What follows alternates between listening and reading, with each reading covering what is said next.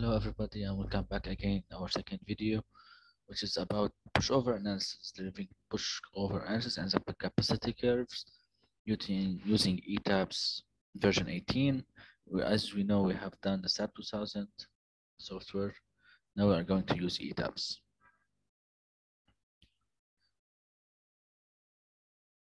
Okay, here's the ETABS softwares, which is version 18. You can see the interface of the ETABS is similar to the SAP 2000.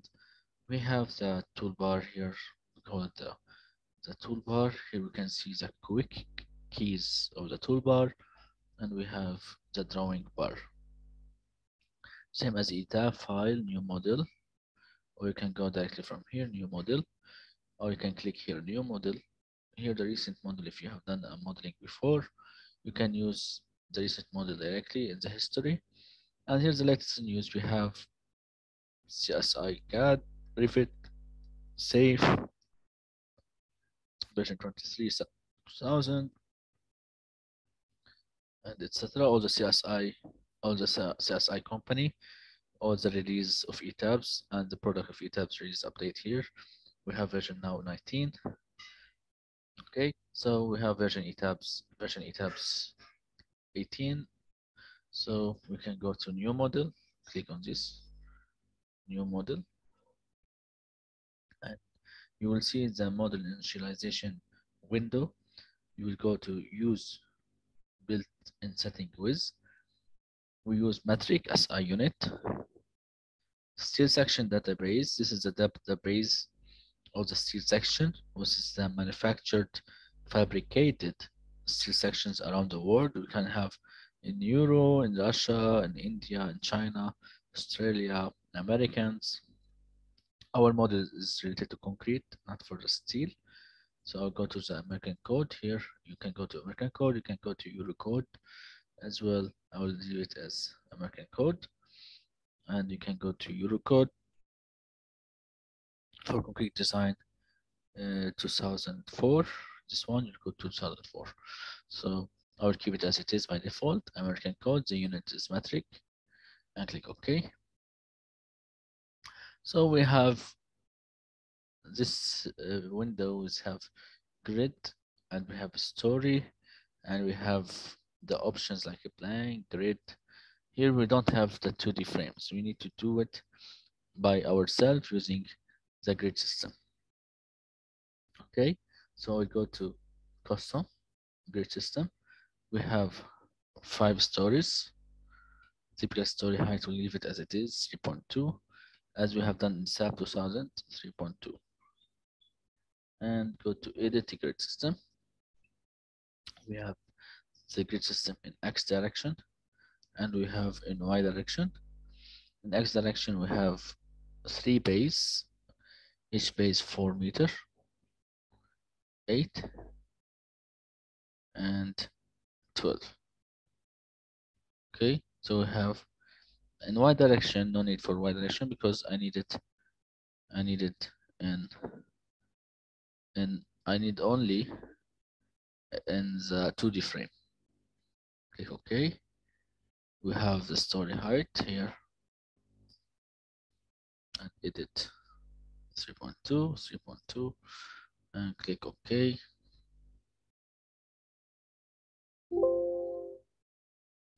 Error in performing the new model. Why?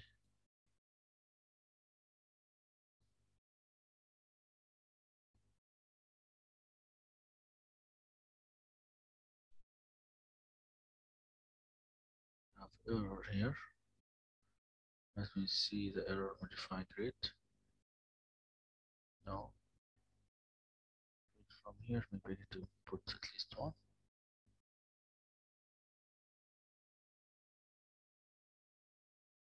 I see.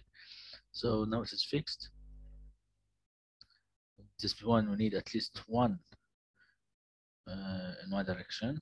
Only this one, make it 0, and it will be fixed. Okay, so we have this. You can see that the ETAB doesn't have the 2D frame section. We need to develop this by ourselves by grid system. The grid system is 3D. You can see in the 3D. This is a 3D. I need it in the elevation exit. Elevation exit. No. B no. This one. Yeah. So you can see base, story 1, story 2, story 3, story 4, and story 5. Okay. So in this case, we need to define the material as we did in the SAP 2000. Define the material for 1000 psi. Change it to 325 megapascal, and we can go to 24 kilometer cube. Change this to 4700. Multiply by 25 square root 5. Change this one to 25. And click OK. So we define the concrete material. Now we need to define the frame sections. Define the frame sections. We have several frame sections defined by default. No need for them. Add new properties. Concrete. Okay. Okay, I need this one to be column. 40 by 40 as we did. So here will be 4,400. Here would be 400. Okay. Can change this one to column. Okay, great. Change this to 12. Change to 12. Change this to 4. Number of rebars as we have done in SAP 2000. Change this one 300. Okay, you can see now the column has been defined. Click OK. New property, concrete. I need to beam, which is 40 times 30. The drop beam is, the depth is 400. The width is 300. So we need to change this to beam. Change this one to beam and click OK. So we have defined the beam and the column. So we define the beam, we define the material, we need to draw them. Okay, how to draw them? We have here from the tool of the quick drawing bar something called draw beam column. Okay, I click on draw. I need the frame. Which one? Okay, I need first column. Okay, click on the column. Click here, for example, and I need to draw this one to here, and this one to here, and this one to here. Okay, so this is for the column. I want to click for the beam. The beam from here to here, 4 meters from here to here, and from here to here. So now we have draw this beams and column. I need to draw for the rest, right? So assign, select, edit, replicate, story, 5, 4, 3, 2. You can see now the replicate is okay. Okay, so now I can draw the columns again from here to here, from here to here, as well from here to here, and from here to here. I think I did mistake. This is beams. This is beams, so I need to change this to columns. Remove this. And draw for the column. This one, this one, and this one, this one. So now we select all these columns, edit, replicate. I need this one to remove in X direction. I 1, 2, 3 by 4 meters and number 3. You can see we have done modeling the frame using ETABS, and now we have a sign. If you click on the beam, we see beam. We can click on the column, we see column, right? Now we need to change the boundary conditions. Similarly as in SAP 2000, assign, joint restraint, and click fixed. It will change to fixed support. You can see this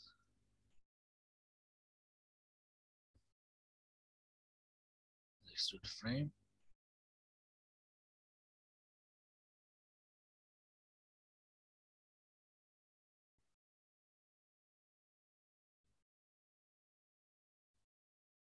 See in the extrude, you can see now the frame, the beams, and the column is modeled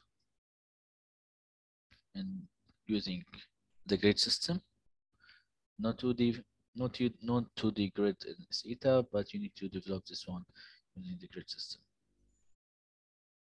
Okay, so after defining the boundary condition and defining the material and the sections, it's time to define the load pattern as a superimposed load.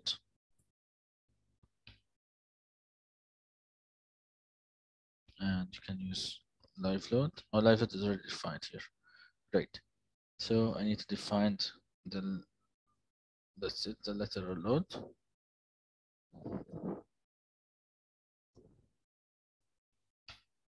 Okay, and name it others.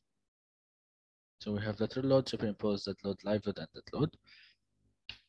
Okay, so I need to select all the beams.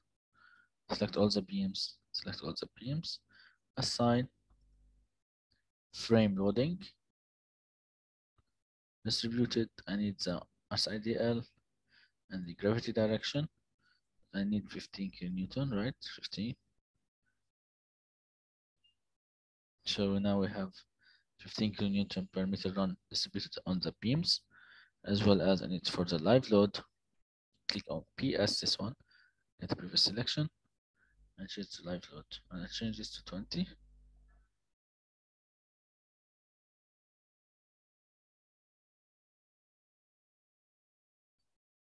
And now it is 20. So we have for the beams loading, live load, and superimposed load. Okay. So this is the load, gravity load. You can see the gravity load on the frame is distributed.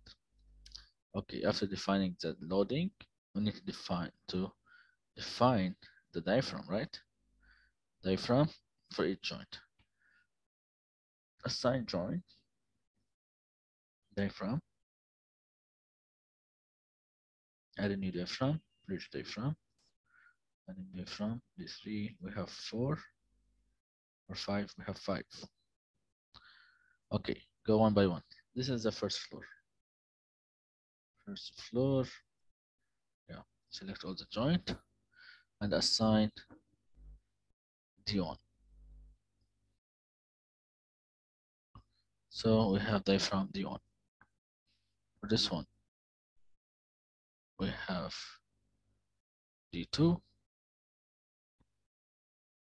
we have D3, we have D4, and we have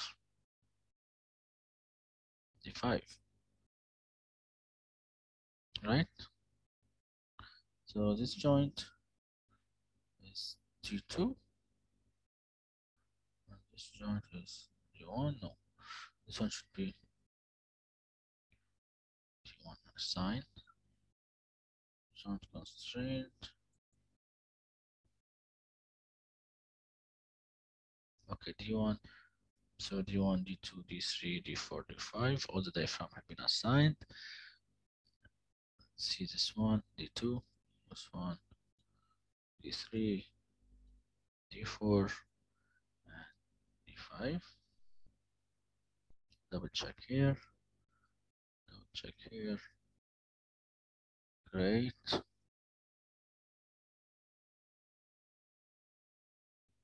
Okay, great. So we define the diaphragm. In this case, we have defined the diaphragm. We have defined the load pattern. We have assigned the boundary condition. I have defined the section materials. And now we need to define the joint load, lateral load. Lateral load assign the joint, assign frame, joint load. It's a lateral direction. We have an X direction, global X, which is 1000 kilonewton. Click apply. See, now you will see all the load is applied. You can see now the loading have been assigned and applied on the building. 1000 kilonewton is lateral load. Great. So now we need to define the load cases. Or before defining the load cases, we need to define the plastic hinges. Define section properties, frame wall and hinges, concrete, name this column,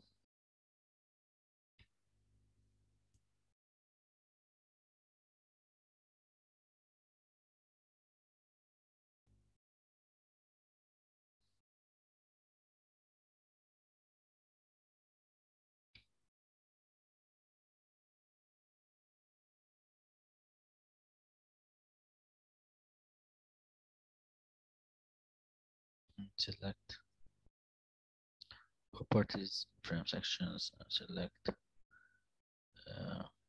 beam or the columns, data columns, and assign frame hinges for the column 0.1, 4.9, and OK.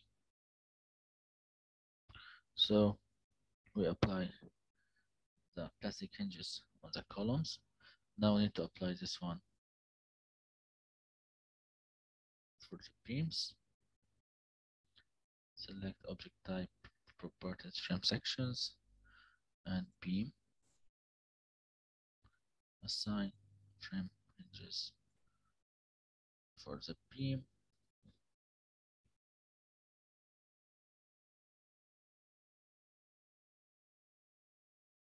And now for the beam. For the beam is and column have been assigned. So now we need to define the load cases. Add new case, non-linear static, add load pattern that load. Okay, great. And name this non-linear that load non-linear. Okay. Add new case non-linear static. Continue from the non-linear that load. Name it initial.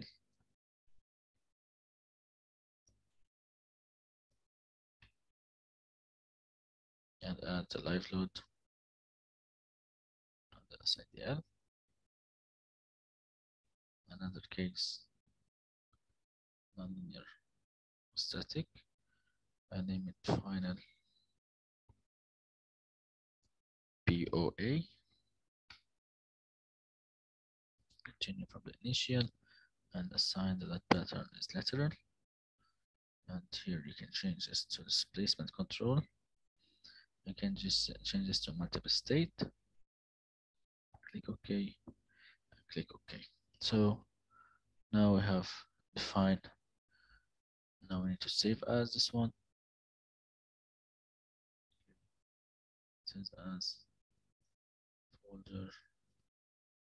And this one like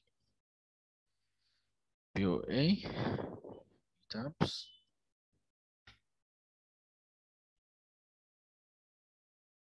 POA tabs model.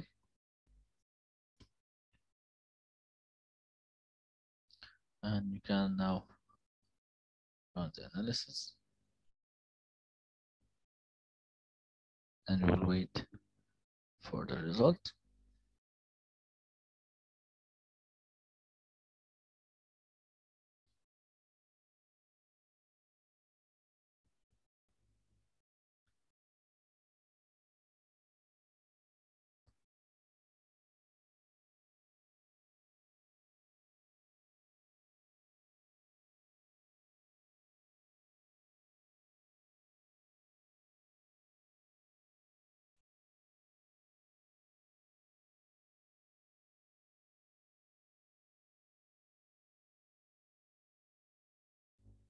This will take a few times, few minutes to finish.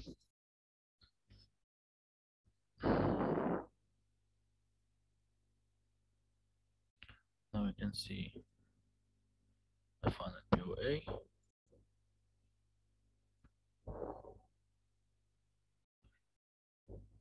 See form shape.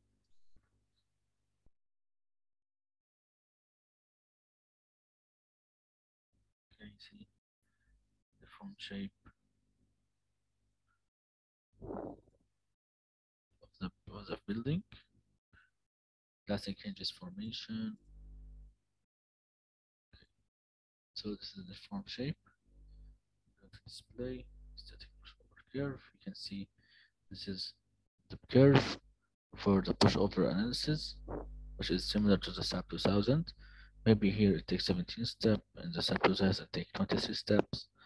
So you can see displayed formatted table. You can see the table here. In SAP 2000 it was like 200 millimeter, here's 140, but the base here the same. Okay, here collapse stage. This is the elastic zone. This is the plastic zone. Here's the collapse stage. You can summary report. You have some report for this one. So now you can see the deform shape. Final push over, changes, and you can go to session. So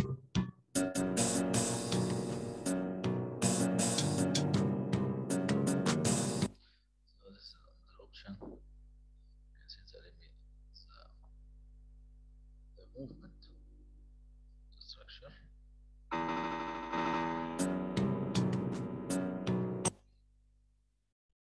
And you can see the displacement here at the top, 142.497 in X direction. So similarly, if you want to draw the bending moment diagram for superimposed load, for example, you can see it's a bending moment diagram. You can see the shear force diagram. You can see its axial force. So you can see draw the control object for this one. This is the control object for this one. Okay. So this is for ETABS, and thank you so much for listening. Again, show the static pushover from here, and you can draw. Thank you so much, and have a nice day. Goodbye.